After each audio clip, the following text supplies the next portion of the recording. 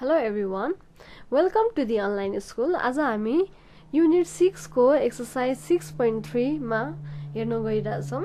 यो page number 38 मा छ। हेर्नुस् त हामीले प्रिभियस भिडियोमा प्रेजेन्टेसन को पोर्सन सकाइसकेको छौं। आजको हाम्रो टपिक छ practice. Add an explanation to each of the remark below. Say what is happening.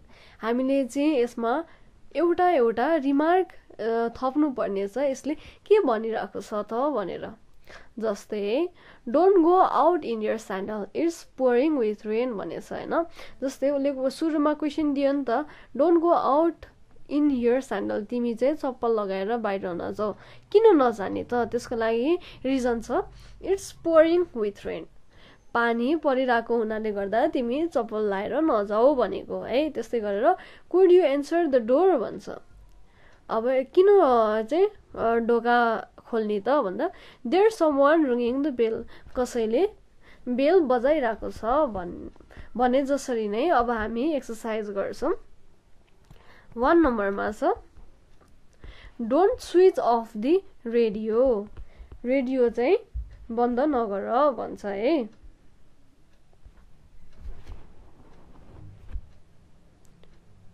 किन रेडियो चाहिँ स्विच अफ नगर्ने त भन्दाखेरि इट्स टाइम फर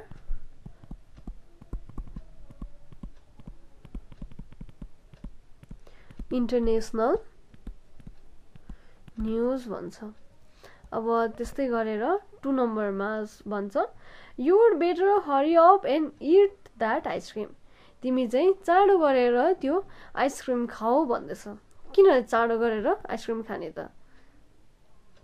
यसको रिजन छ इट्स गोइङ टु मेल्ट। अब 3 नम्बरमा we need to have our roof repaired, हामीले चाहिँ यो छानो मर्मत गर्नुपर्ने छ। किन भन्दा it's leaking time and again, यो चाहिँ बारम्बार चुइरहेको छ भन्दैछ है। 4 नम्बरमा छ pass me a paper handkerchief, paper ह्याङ्करचिफ चाहिँ किन पास गर्ने त भन्दा I am suffering from common cold, मलाई रुगा लागिरहेछ, त्यसैले तिमी मलाई पेपर ह्याङ्करचिफ पास गरिदेऊ है। 5 नम्बरमा I am afraid you can't use that room just now, अब किन चाहिँ तिमीले त्यो रुम अहिले भर्खरै युज गर्न सक्दैनौ त भन्दा it's just being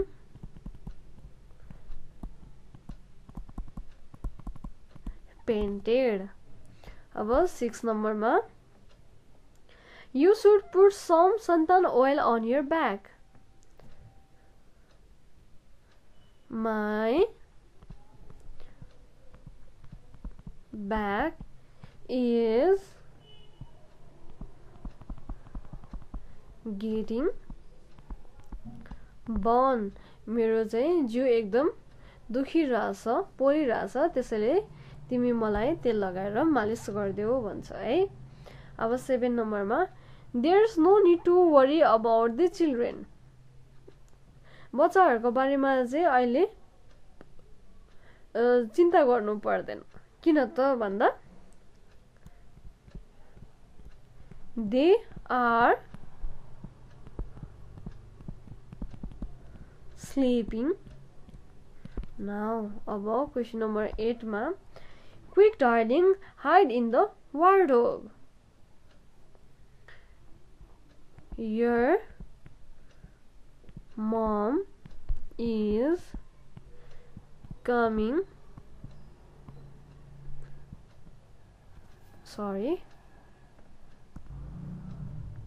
to you. अब यसैसँग हामीले हाम्रो एक्सरसाइज 6.3 सकायौं है। अब हाम्रो 6.4 मा छ describe and choose. Describe and choose. Work in pairs. Student A, choose one of the 5 pictures below. Describe it to be by saying only what is happening, what people are doing, etc. B will guess which picture are you describing. Student B, listen to A's description. When you think you know which picture he or she is describing, check your guess by asking some question. हामीलाई यहाँनिर जम्मा 5 वटा picture बताएको छ। Student ए ले भन्छ यो पिक्चरमा के भइराछ, मान्छेहरूले के गरिराछन्, यस्तै क्वेशन चाहिँ ए ले बी लाई सोध्छ हैन। बी ले चाहिँ गेस गर्नुपर्ने छ उ के को बारेमा कुरा गरिराछ, कुन पिक्चरको बारेमा कुरा गरिराछ हैन। अब हामी यसको एन्सर गर्छौं।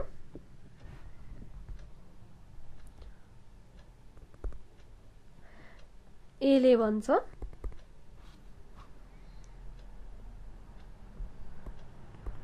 a boy is pointing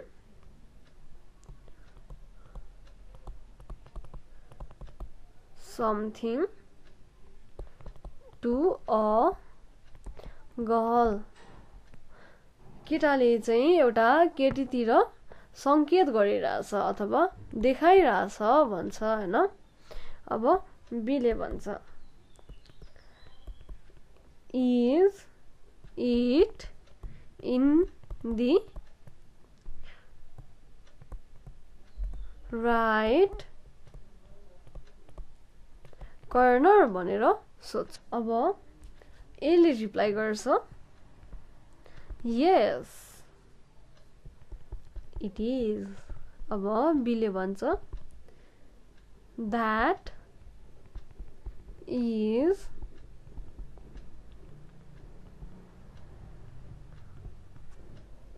answer number 5। यसै गरेर हामीलाई तपाईले कुनै एउटा गर्नु भनेछ। हामीले एक्जाम्पलको लागि तपाईलाई पिक्चर नम्बर 5 डिस्क्राइब गर्दिम। तपाईलाई जुन सजिलो लाग्छ, जुन राम्रो लाग्छ तपाईले एकचोटी आफै प्र्याक्टिस गर्नु होला।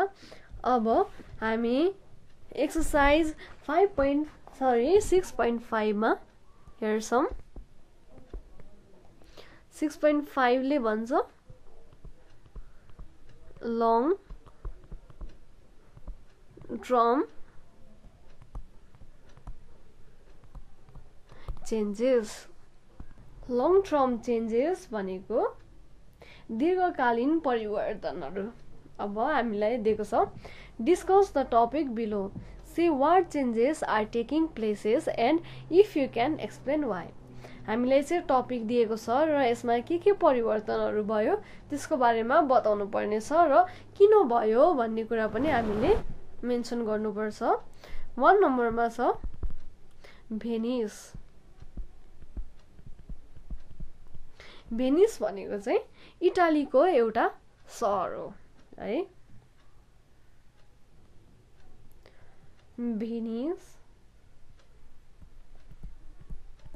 Venice is a famous city in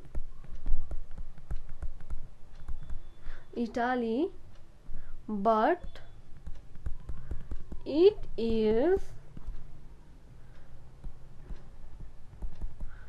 going to be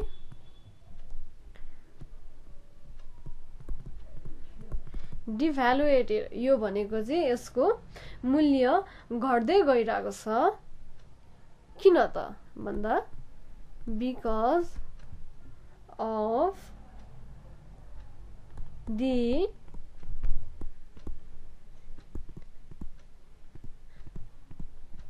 negligence of the government सरकारले चाहिँ उसलाई राम्रो ध्यान नदिएको कारणले गर्दाखेरि ऊ यो सर डिभ्यालुएट हुँदै जाँदैछ। अब 2 नम्बरमा the sun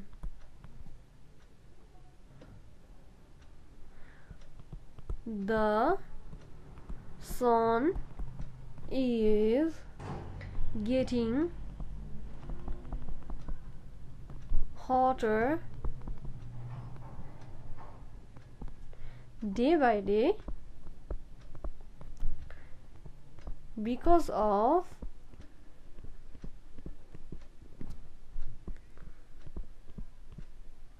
greenhouse gas effect। अब 3 नम्बरमा छ the world's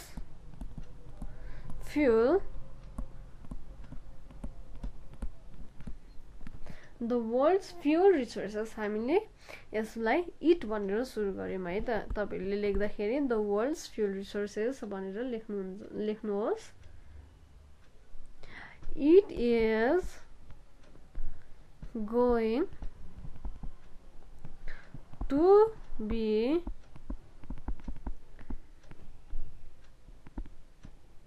finished. It is going to be finished sooner because it is non-renewable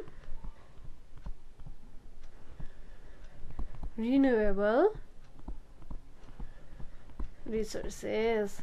यो चाहिँ फेरि हामीले यसलाई प्रयोग गर्न सक्दिनौं, त्यसैले यो चाहिँ सकिन लागिरहेको छ है।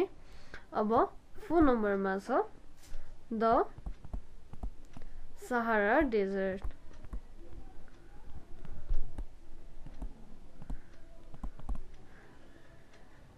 सहारा डेजर्ट है, द सहारा डेजर्ट यसलाई हामी इट भन्न सक्छौं।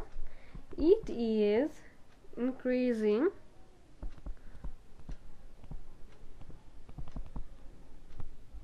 because the places around it are being desert because of the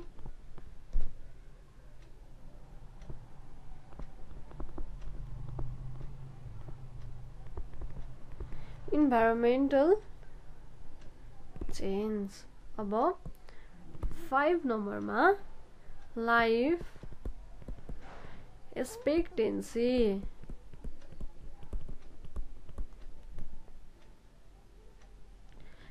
Every person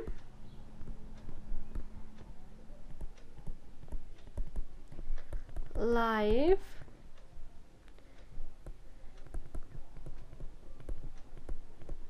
expectancy is not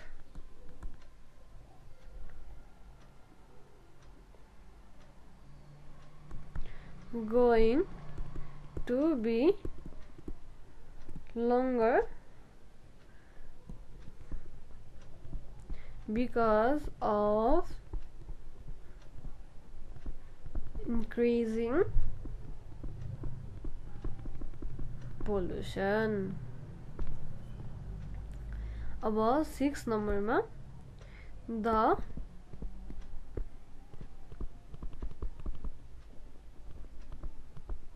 Mediterranean Sea। It is becoming empty of the fishes because the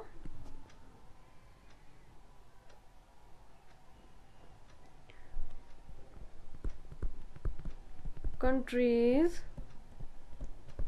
round it pour the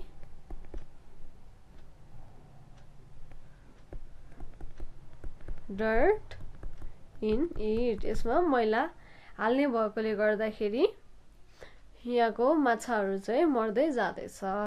अब 7 नम्बरमा हेर्नुस्। 7 नम्बरमा छ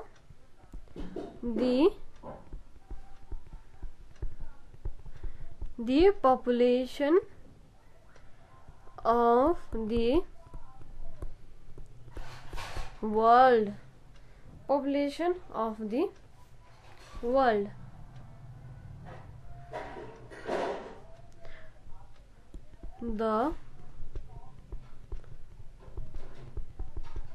The population of the world is going to be because of the family planning. मान्छेहरूले family planning गर्न थालेपछि चाहिँ अब यो विश्वको जनसङ्ख्या पनि कन्ट्रोल हुँदै जान्छ है। अब हामीसँग एक्सरसाइज 6.6 छ जुन करेन्ट एक्टिभिटिज को बारेमा बताउँछ। यो भनेको हालैका क्रियाकलापहरू। हामी यसको बारेमा अर्को भिडियोमा डिस्कस गर्छौं। तपाईहरुले यो आज हामीले पढेको कुराहरू राम्ररी हेर्नु होला, पढ्नु होला।